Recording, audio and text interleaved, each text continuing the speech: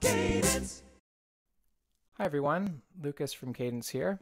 I'm going to be doing a little tutorial today on how to do the mouth trumpet with your lips.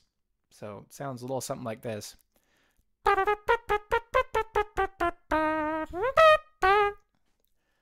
Anyway, it's not super hard to get the basic tone, so I'm going to take you through the basics now. You need to keep your lips closed, but not super tightly. They need to be a little bit loose so that you can allow some air to pass by them.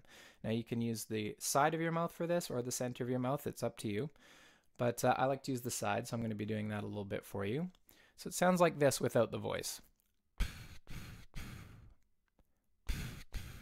So if I'm whispering do, do, do like this, do, do, do, with my lips closed, it comes out sounding like this. Now, obviously we need to add some voice behind that. So if I'm saying do, do, do with my lips closed, it sounds like this. So you want to get just the right amount of pressure with your lips that you feel just a little bit of tickle on them. Now let's take that up higher in our range. Try going. Try that. Okay, now I want you to slide off the end like this. Try that. Okay.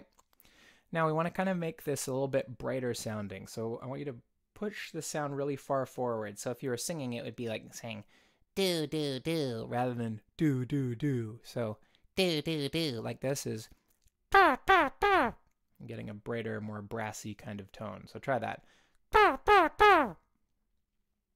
Now, let's get some more complicated tonguing on this. I want you to say da, da, da, da, da, like this. Okay, now on a couple notes. Good. Now repeat after me.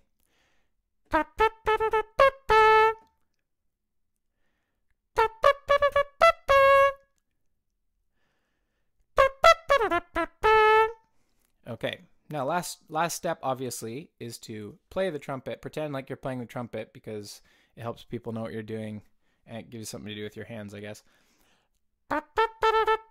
See how much better it sounds already?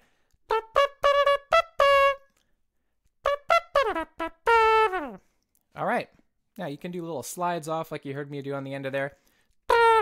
So I'm kind of going da-da-da-da-da with my tongue as I slide off. Or you can do like a kind of flutter tonguing thing by rolling your tongue a little bit.